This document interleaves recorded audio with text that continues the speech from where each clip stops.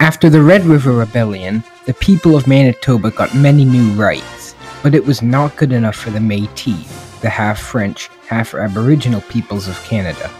They were still discriminated against and felt as though many of their rights were not being fulfilled by the government.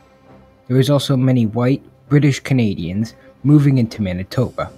So many Métis decided to move to Saskatchewan in the Cree, Assiniboine territories west of Manitoba, where there were few white people and the land had not yet been taken by the Canadian government. They established the settlements of Fish Creek, St. Louis, Batoche, St. Laurent, and Duck Lake in Saskatchewan. 12 years later, in 1882, the Canadian government sent out surveyors to plot the Métis and Aboriginal lands in Saskatchewan for inhabitation by white Canadians. The surveyors are what started the Red River Rebellion, and the Métis didn't want to mess with them, so they let them be. But in the next year, in 1883, the Métis learned that the town of St. Louis was sold to the British Colonization Company by the Canadian government without their consent. The Métis started having all their other towns threatened by the white Canadians, so they called back Louis Riel, who had fled to the US after the Red River Rebellion, and he returned in 1884 and started another rebellion.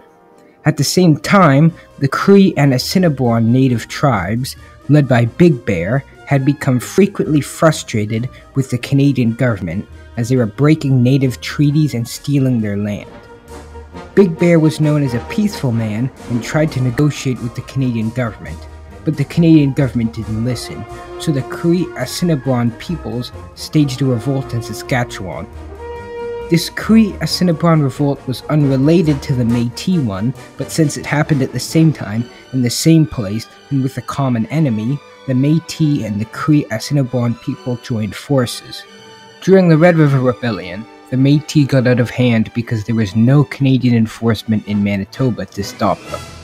So shortly after the Red River Rebellion, the Canadian government formed the Northwest Mounted Police, also known as Mounties, to patrol the less inhabited areas of Canada, like Saskatchewan. They were despised by the Métis though. As tensions grew with the Métis, small skirmishes popped up all over Saskatchewan, but nothing major. In early 1885, Riel and his lieutenants, Gabriel Dumont and Honoré Jackson, assembled a force of about 300 Métis and a couple hundred Cree Assiniboine natives.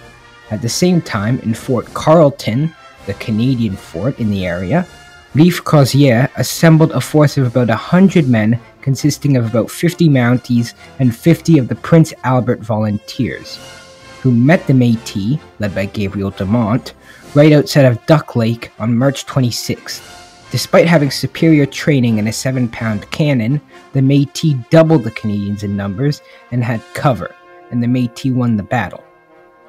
The government of Canada soon realized things were getting out of hand, and quickly mobilized a sizable force in the east of Canada that would be sent along the now completed Canadian Pacific Railway to meet up with the British General Frederick Middleton and his force of Winnipeg Rifles in the west. Some of the regiments included the 10th Royal Grenadiers, the Montreal-based Mount Royal Rifles, the Toronto-based Queen's Own Rifles, and the Quebec City-based 9th Voltigeur.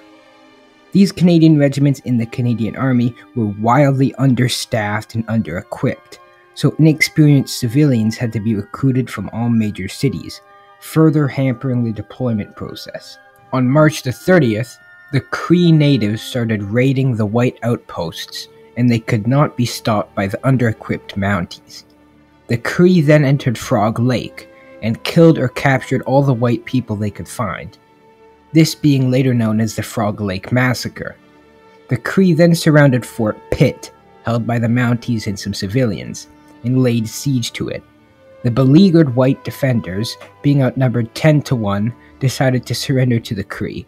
The peaceful Big Bear let the Mounties go, but kept the townspeople as hostages. By mid-April, most of the Canadian troops had arrived and started pushing into Métis territory. On the 24th of April, the main Canadian column of 900 men, led by Frederick Middleton, was passing by the Fish Creek Ravine when a force of over 200 Métis, led by Gabriel Dumont, ambushed the Canadians while they were halfway across. They cut the column in half and sent it into disarray.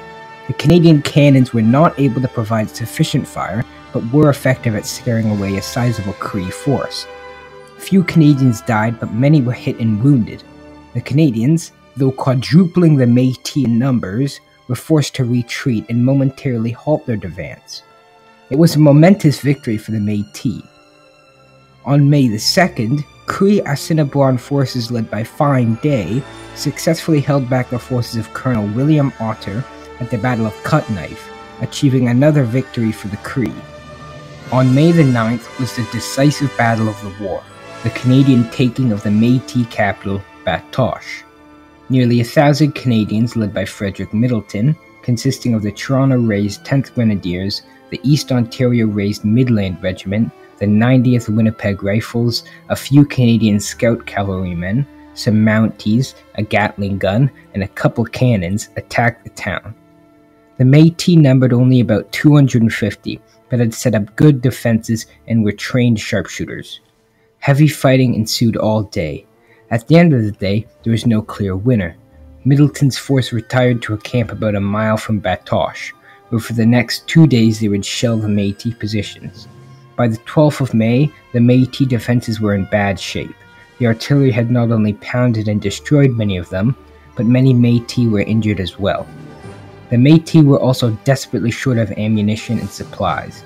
The Canadians drew out many Métis from their positions by feinting an attack on the flank, and then charged forward with hundreds of militiamen. The Métis resisted, but were eventually overrun. Many were captured, including Louis Riel, and the Métis rebellion effectively crushed. The Cree natives, and what was left of the Métis, still resisted though, and on May the 28th, 400 Canadian militia attacked the defensive positions held by about 200 Cree and Métis men at Frenchman's Butte. The Cree were once again successful at beating back the Canadians, but had to retreat from their battered positions afterwards.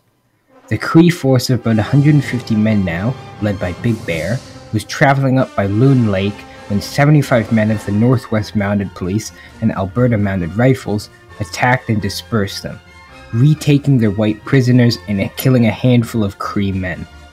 Big Bear was captured on July 2nd and would die 3 years later. The rebellion was over at this point, and many of the remaining Métis and Cree warriors were either captured, surrendered, or repressed. Gabriel Dumont managed to flee to the US, where he would spend the rest of his life, but Louis Riel underwent a lengthy trial and was convicted of his crimes and executed a few months later. This revolt was the last Aboriginal or Métis revolt in Canadian history.